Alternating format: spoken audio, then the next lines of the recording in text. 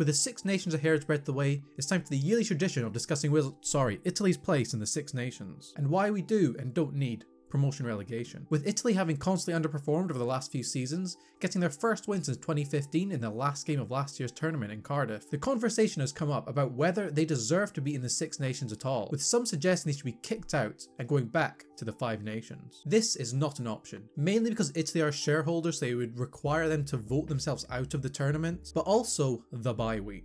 In the Five Nations, there was always one team not playing each week. This not only makes it less interesting, on the weekend your team isn't playing, but it can actually advantage and disadvantage teams. Having the bye week in the middle of the tournament is a massive advantage over teams that have it on the last or first day. This is also one of my main problems with the Seven Nations and just adding Georgia. So let's talk about promotion relegation. For me, this is the only option. I'm not even going to talk about an 8-team tournament with 2 groups and a final at the end. F that. For me, promotion relegation would be the only suitable change to the championship, if one is needed at all. So why should we consider promotion relegation? Well, the main reason would be meritocracy. Georgia is probably worse than Italy, but last year they beat 2 Six Nation teams where Italy and Wales both only beat 1. In fact, Georgia would have ended on 8 points in last season's Six Nations, meaning they would have finished 5th.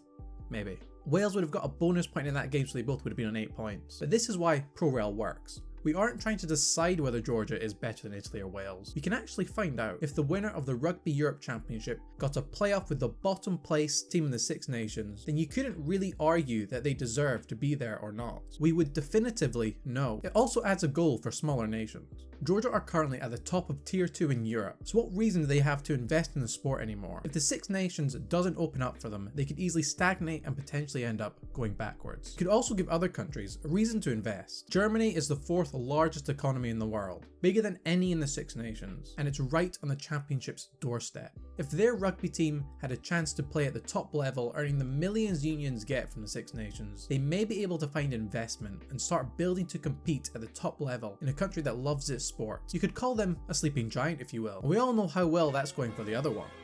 But anyway, that's pure speculation, teetering on the point of fantasy. But what are the problems with this? Well, we mentioned one earlier. The Six Nations teams would have to vote for this, and who would vote to be relegated? But this did happen quite recently in Scottish football. In the 2014-15 season, the Scottish League 2 added a relegation playoff with the Highland and Lowland League, for the first time in the league's history.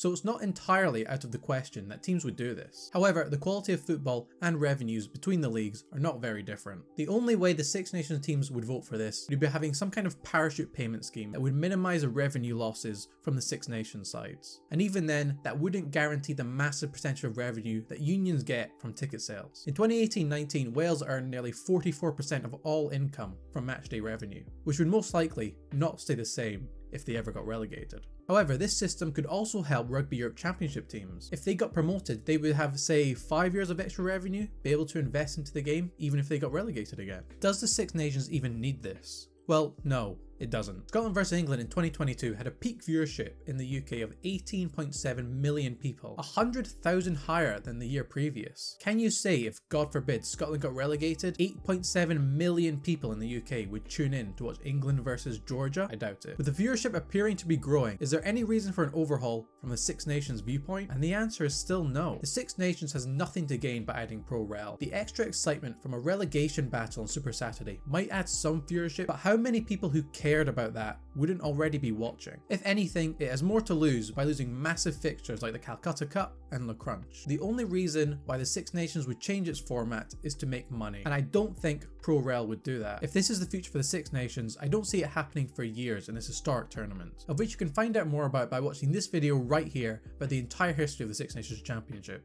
Thanks for watching.